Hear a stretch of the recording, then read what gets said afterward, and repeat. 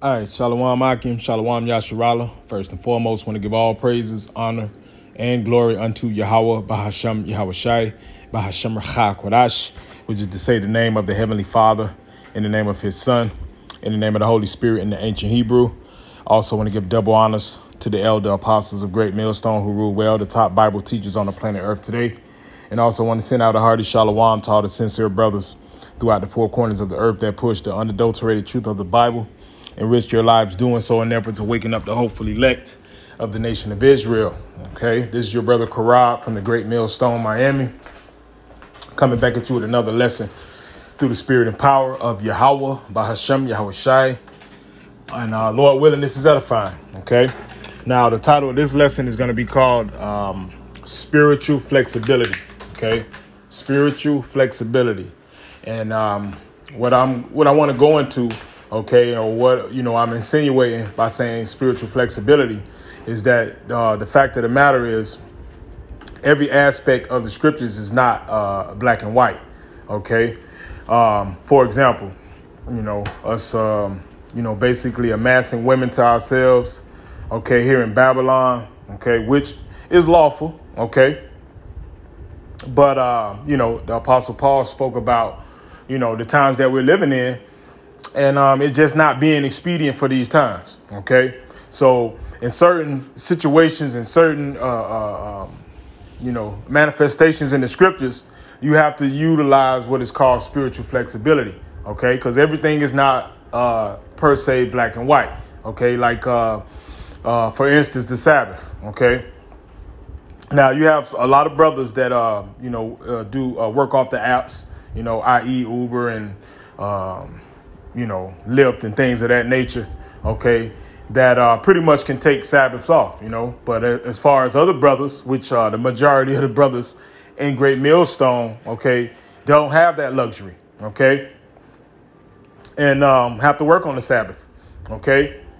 Does that mean that they're condemned? Of course not, okay. See, a part of our punishment, okay, is being in captivity and not being able to establish our laws, okay, and live according to, our heritage. Okay, that's a part of our punishment. Okay, now there's a fine line, okay, that is not to be crossed. Now, if you have the ability to do so, why not? Okay, but for a lot of brothers, they don't have that luxury to take off the Sabbath, okay, every Sabbath, okay, because if they did, they would get fired from their job, And then, like I say, certain brothers are not in a predicament to work off the apps, this, that, and so forth. OK, so that's what I'm entailing or insinuating, OK, by speaking on spiritual flexibility. OK, and ultimately means to be able to understand through the spirit what the spirit is saying. OK, and understanding, look, we're under grace, we're under mercy, but also not using that for maliciousness. OK,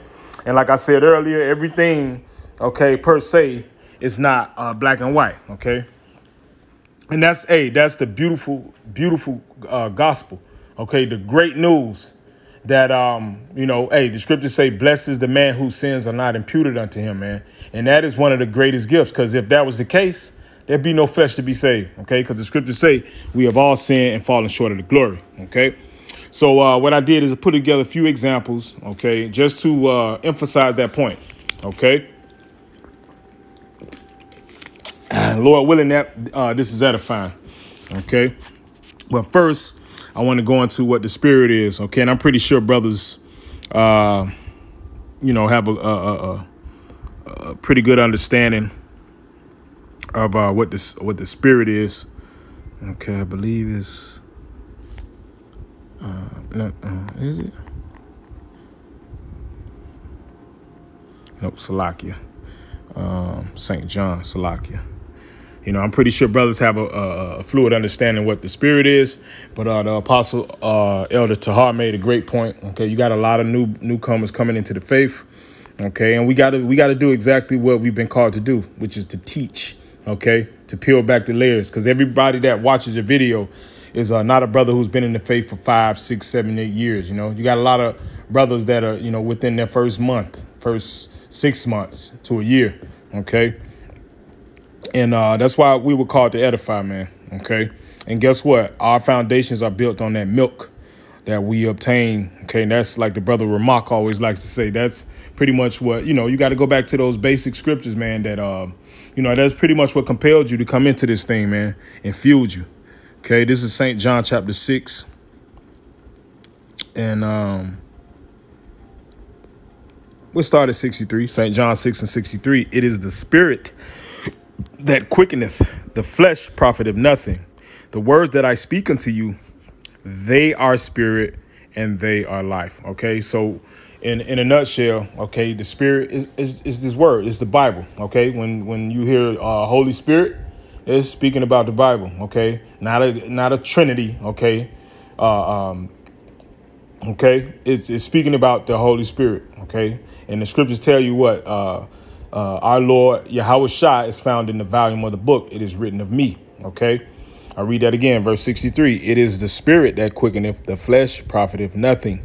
The words that I speak unto you, they are spirit and they are life. Okay, so the scriptures from Genesis to the Apocrypha to Revelations, that is the Holy Spirit. Okay. And, I brought that out because we were speaking about spiritual flexibility. OK, so it means to be able to move and matriculate and handle your business accordingly, while continuing to maintain true to this Holy Spirit. OK, let's get let's start with 1 Corinthians. 1 Corinthians chapter 9. And we'll start at I believe 19. I think that's what I want. 1 Corinthians 9 and 19. It says, for though I be free from all men, yet have I made myself servant also unto Salakia. Read it again. Verse 19, for though I be free from all men, yet have I made myself servant unto all, that I might gain the more. Verse 20, and unto the Jews I became as a Jew, that I might gain the Jews. To them that are under the law, and under the law, that I might gain them that are under the law. Okay, so it's showing you right here is a prime example of the Apostle Paul using spiritual flexibility. Okay. Because when he speaks of the Jews, those were the ones that knew the laws, okay, knew that they were Israelites, okay, and were keeping the customs and the traditions, okay. But to win them over, so to speak, okay, or to compel them into the gospel, he became as one of them. You see, because when you do the history on Paul, he was raised up in the synagogues and well learned. He was, like he said, I was I forget how he said it. But basically saying I was one of those guys, being taught up by Gamaliel, he was well learned in the doctrine, in what I will say in the scriptures, okay, in the scrolls, okay. He says, and unto the Jews I became as a Jew, that I might gain the Jews. And that's what he said. I was a Pharisee of the Pharisees, okay, which ultimately did believe in the resurrection of Yahushua. You see, it says, and unto the Jews I became as a Jew, that I might gain the Jews. To them that are under the law, as under the law, that I might gain them that are under the law. OK, because the reality is both sects, the Jews and those that were under the law, they needed to be taught about who? Our Lord and Savior, Yahweh Shai, the gospel. OK, so what did Paul do? He used spiritual flexibility so that he can gain those men. OK, verse 21. To them that are without law, as without law. OK, so Paul even went to those who were without the law, who didn't really have the understanding of the law. OK, and acted as them. OK, and then use the scriptures actually say he used guile to gain men. You see, but in this scenario, he became used that spiritual flexibility to be as one of those men so that he can gain souls. Now, obviously, he didn't gain all of them. OK, but hey, like the elder apostles always say, even amongst these pseudo-Israelite groups, there are elect scattered amongst them. Every last one of them. OK, and we wholeheartedly believe that. OK, and then Paul is showing you. OK, and this is, to brothers that, because, hey, here at Great Millstone, we're going to rebuke your ass, man. Why? Because we're ordered to. That is a commandment. OK, but there's a way to do it. OK. And that's what Paul is insinuating. Look, this guy's IUIC, but you ain't got to go and curse out, talk down on Nate and, mock their garments and the way that they, no, you don't have to do that. OK, You come with all due respect. Okay. And that's why the elder apostle pretty much made that decree to stop, speaking down on these different guys, man. Okay. Although they're deserving of it. But guess what? The elect are scattered amongst those men. So it is a righteous act to use spiritual flexibility so that we can gain souls, man. Okay, for Yahweh Shem Yahushua. Verse 22, to the weak became I as weak, that I might gain the weak. I am made all things to all men, that I might by all means save some. You see? And that's what it's all about, brothers. Okay, now go back up to 19. That's a very important part. It says, for though I be free from all men, yet have I made myself servant to all, unto all, that I might gain the more. Okay, and that's pretty much what we've been called into, brothers, to basically humble yourself. OK, the scriptures say what? The greater thou art, the more humble thyself. OK, why? Because you're called to be a minister unto many. OK, it's saying the scriptures say I endure all things for the elect's sake. All things, meaning sometimes you got to talk to bug outs, man. Sometimes you got to lower yourself, humble yourself. OK. So that what? You can do what you were called to do. Period, point blank, man. Okay, and that incites what? Spiritual flexibility. Let's go to Philippians. Let's go to Philippians. I believe I want, 4. Yeah, Salakia went to Philemon.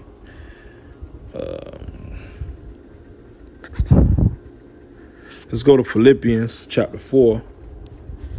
And we'll start at...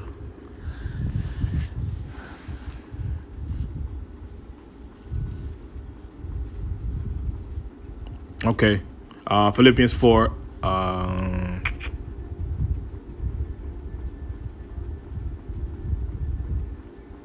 Let's see.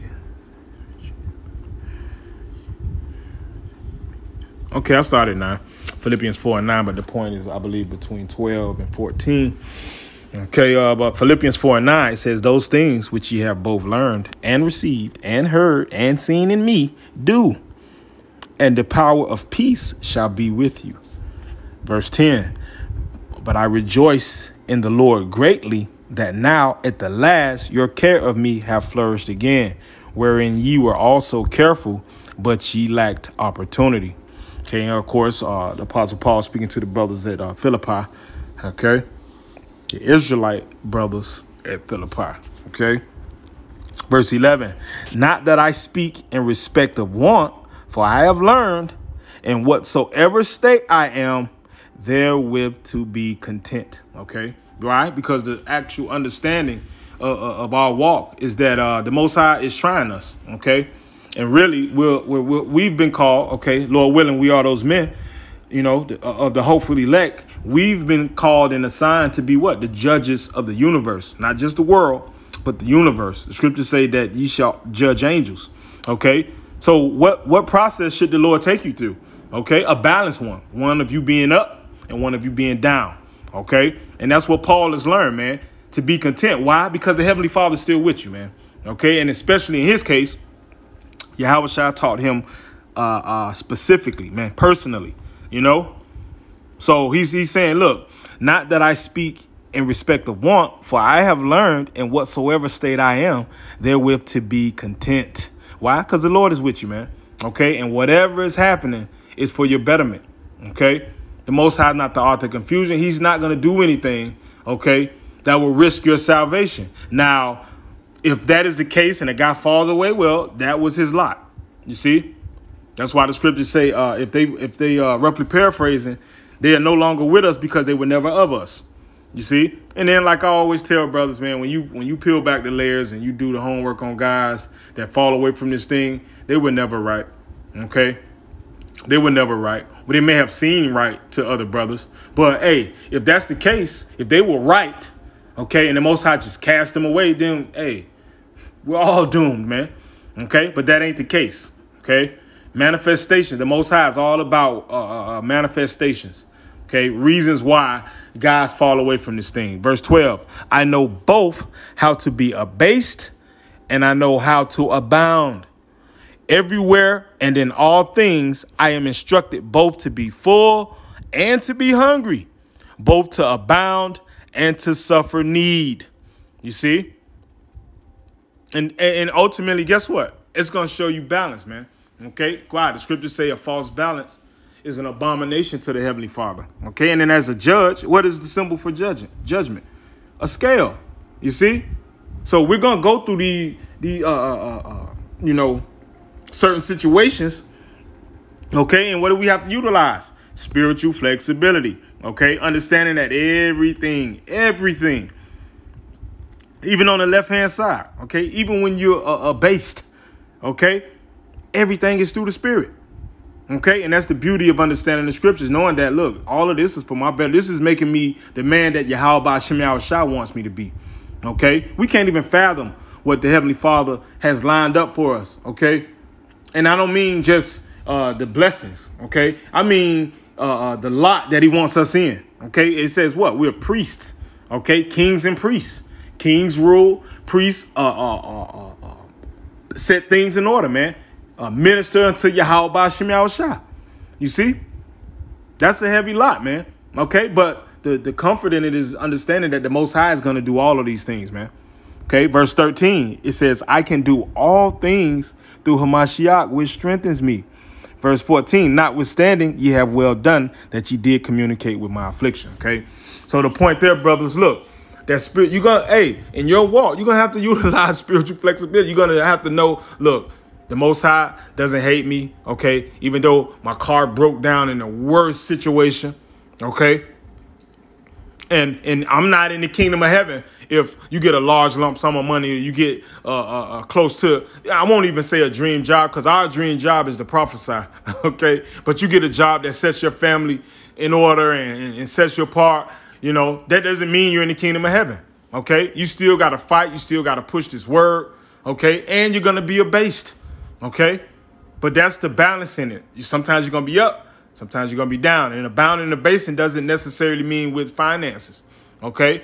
It means through the Spirit, you know? So that what? You can use spiritual flexibility when you're abased, meaning you're low in the spirit. And what are you going to do? You're going to give supplication. You're going to cry unto the Lord. You're going to pray. You're going to fast. Okay, all of those things please the Heavenly Father, you know. And when you're abound, when you abound, you're going to praise the Heavenly Father. You're going to thank Him. The water Yahweh Shem Yahushua. Call Halayim La Yahweh Shem Yahushua.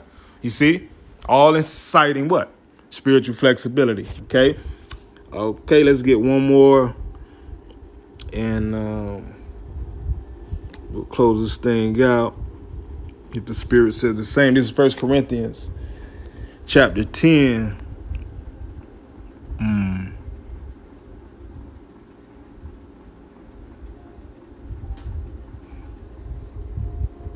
Let's see.